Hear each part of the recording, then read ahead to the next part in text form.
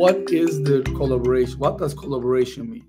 Does collaboration mean just messaging with these people, getting real-time updates? A lot of people are very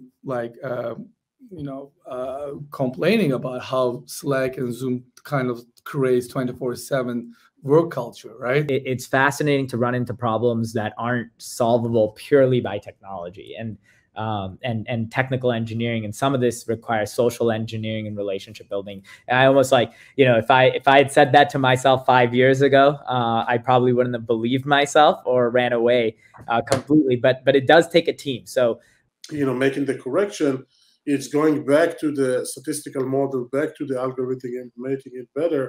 And this is how we improve the level of automation and make really consistent accuracy to our customers.